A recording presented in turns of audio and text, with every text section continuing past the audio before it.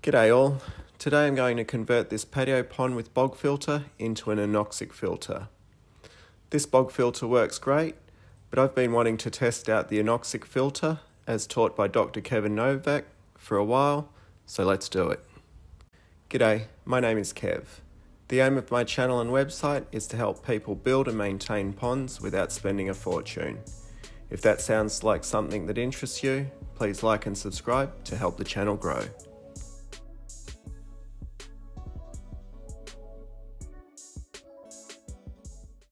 There's quite a lot of science that goes into an Anoxic filter. Now, I'm not a scientist, so I'm going to try and explain it in easy terms to the best of my ability. I'll keep coming back to this terrible sketch as I try and explain how certain things work. So first let's start with Anoxic. That means low in oxygen. In fact, very low, almost non-existent, but still present amounts. This is different to anaerobic, which you've probably heard of. Anaerobic is no oxygen at all. So an Anoxic filter is creating a low oxygen environment. The low oxygen environment here is in these lily baskets. As you can see, there is still plenty of water coming in to the filter area. And then as it splashes back into the pond, it's still creating lots of oxygen. So we still want lots of oxygen in the pond for the fish. We know that's a good thing. But why do we want to create a low oxygen environment in the filter? The simple answer is to complete the nitrogen cycle by eliminating nitrate. So how does that work?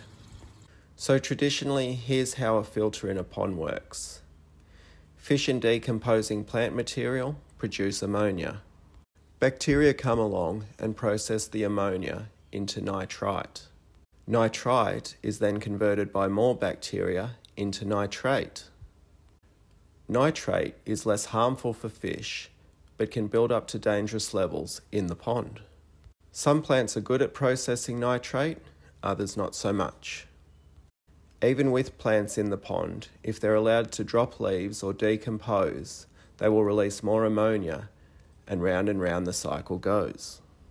Eventually, it may be necessary to do a water change to dilute the nitrate levels. This process is completely natural, and I find it pretty cool. All that's needed is surface area and oxygen, but the byproduct is nitrate, which will help feed opportunistic algae. Dr Novak's Anoxic filter has found a way to complete the cycle so that there are no or very little nitrates. As with any filter, it will depend on the amount of fish and feed going into the system. But he claims that one of these lily basket filters is enough for one adult koi fish. That's a big fish that's messy and eats a lot of food, so that's pretty cool. So how do these baskets remove nitrate? Nitrate is made up of 1 part nitrogen and 3 parts oxygen. So what happens within the baskets is that in the low oxygen environment, yet another type of bacteria live, and they steal the oxygen from the nitrate. Now we have the 1 part nitrogen left. That is still in the pond water, but the second it's able to escape into the atmosphere, it does. And bam, there goes the nitrate. Now those of you that follow the channel know how much I love bog filters. All my ponds with bogs have 0 nitrates, at least according to my test kits. Like I said, I'm no scientist, but what I suspect is happening is that as the water moves up through the filter, the common bacterias are converting ammonia into nitrite and then nitrate. And as this is happening, they are consuming oxygen. Once the oxygen gets too low, the other bacteria thrive and start stealing the oxygen from the nitrate. Now all we have is the nitrogen, which will gas off as the water returns to the pond.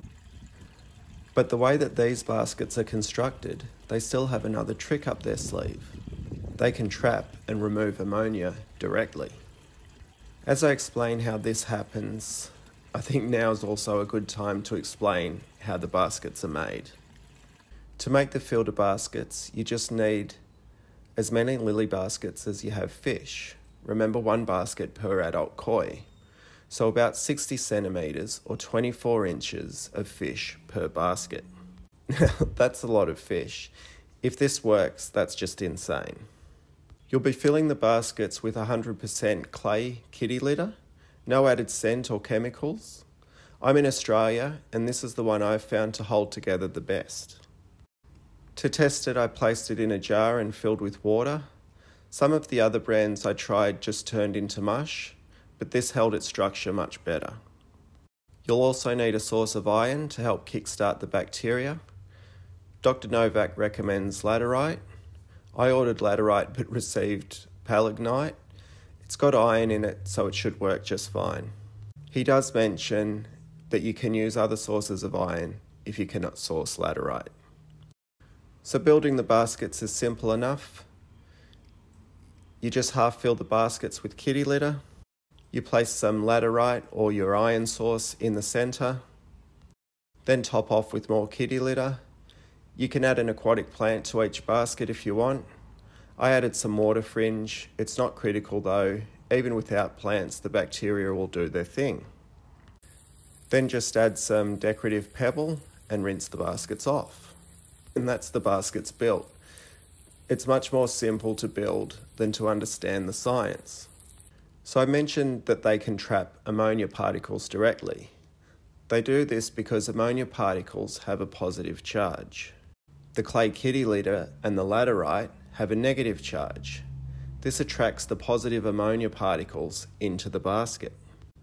The ammonia is then either consumed by the plants or consumed by more bacteria. So that the ions or particles can flow freely into the baskets, it's important that the water is able to move freely all around them.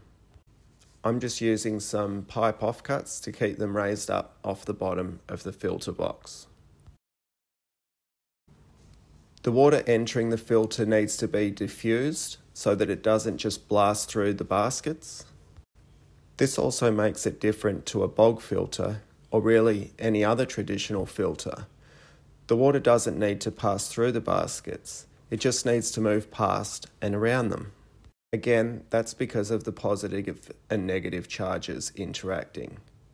This means that the baskets will not clog or need cleaning.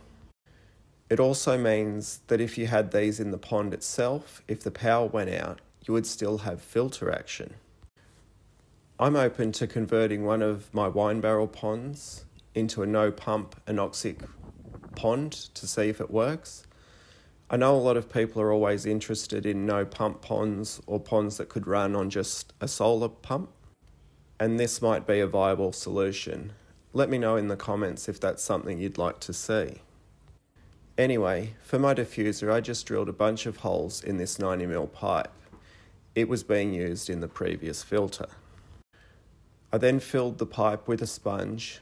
You want to capture as much sediment that will be pumped up from the pond as you can. I've also placed the pond in a pot and covered it with a filter sponge. This will trap more sediment, but it will also stop any baby fish getting sucked into the pump. So in this trial pond, the pump is in the pond, pumping the water up into the filter box with the baskets. It then enters the diffuser pipe with the sponge and flows out of the vertical pipe in the middle back into the pond. This was originally an aquaponics setup, so I have some pipes running along the veranda. The valves help me regulate where the water flows. These days I like to grow impatiens up along here. Gives me heaps of colour along the veranda during the warmer months. It's very early spring here, so no impatiens just yet. And then the water just flows back into the pond. So that's my understanding of how the filter works and how I've constructed these baskets to give it a test. Now for those of you legends who have made it this far into the video, you can help me select the fish that will go into this pond. Keep in mind they need to be small. The pond basin is only 200 litres. They need to be cold tolerant and able to handle fluctuating temperatures. As the pipes running along the veranda heat up, the water then cools down rapidly once the sun goes down. My initial thoughts are white clouds, rice fish, maybe even an axolotl, maybe all three. Anyway, I'm open to suggestions. Whatever we decide, I'll feed them every day so we can really give the filter a good test. If you found this video helpful, please give it a thumbs up. And as always, thanks for watching, and I'll see you in the next video. Bye.